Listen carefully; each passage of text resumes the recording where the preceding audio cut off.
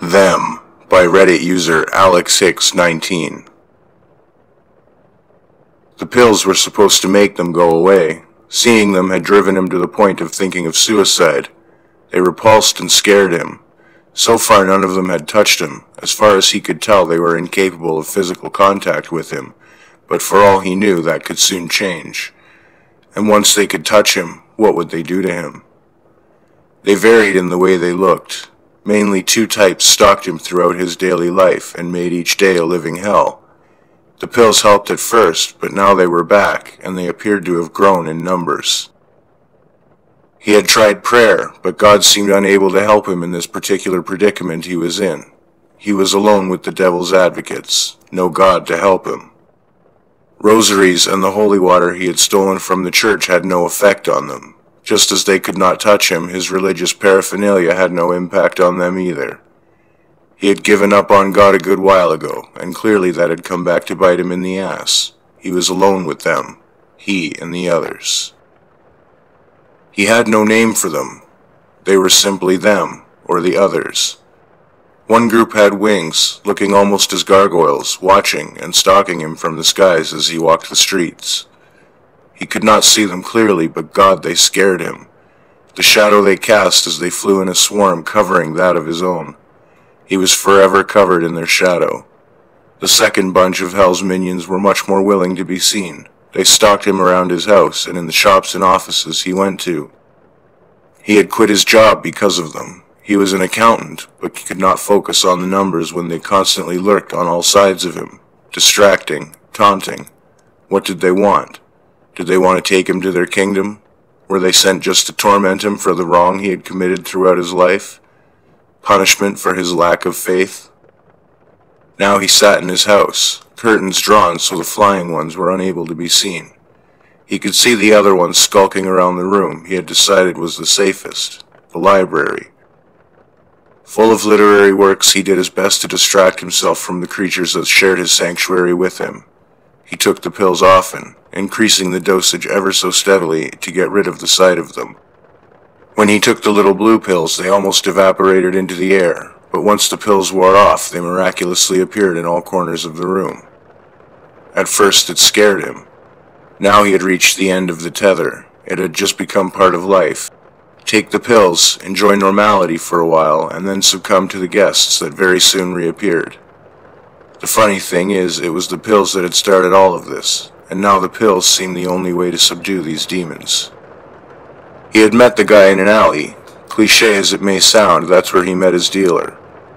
He would walk to the shops and on the way back pass through the alley behind his house and pass a wad of cash to the guy and get a bag in return. There was always a cocktail in the bag he received. Oxycontin, Xanax, Vicodin. All painkillers and antidepressants. He liked to feel numb. They distanced him from the cold reality of the world. He hated the world, and the drugs seemed to help. Everywhere he looked, there was nothing worth living for. Turn on the television, and nothing but rape, murder, and robbery. What kind of world are we living in? But on his last exchange with this guy, there was a few pills in it he had never seen. He saw them at home, so he could not very well call his dealer to ask exactly what the new drug he had been given was.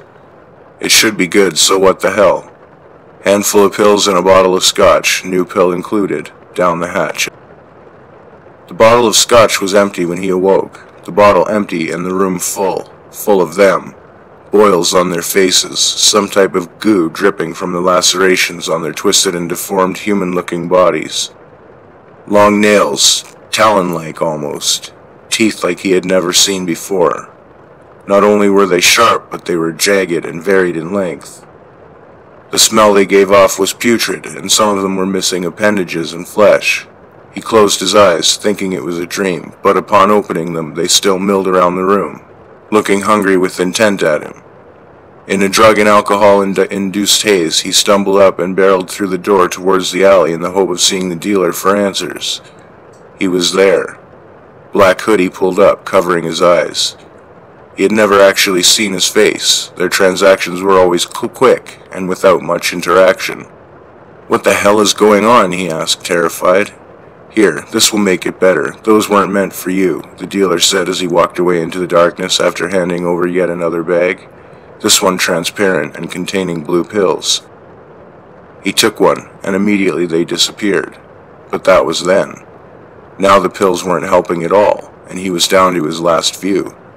The encounter with the dealer was months ago.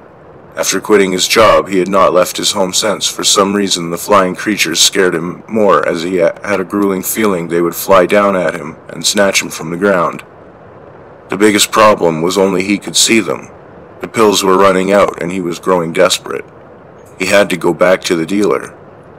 Donning a baggy sweatshirt and shades, though at night, he left his house in a run and headed to the alley. No one there but them. He accepted his fate. He returned home to find his sacred place in shambles. They had destroyed his possessions and clawed and damaged everything in sight. They were now tangible. Upon this realization, he took the last few pills he had and swallowed them dry. The effects would wear off soon. They wouldn't buy him much time. Swallowing them was painful, but sure enough, they disappeared. How much time would the last pills grant him of peace and sanity? His death was in the news. Evidently, they were able to inflict damage on more than just his mere possessions. When the neighbors complained of the smell wafting from his home and the police were summoned, veteran officers could not hold their lunch. The library was covered in blood. Body parts lay spread about the room, bitten into and partly devoured. His heart had been nibbled on, and an eyeball sat atop a book on the mantelpiece. His arm lay bent on the chair. All his organs lay strewn out on the floor and coat rack. They had a sense of humor. The police ruled it as a ritualistic cult killing. However, we know different.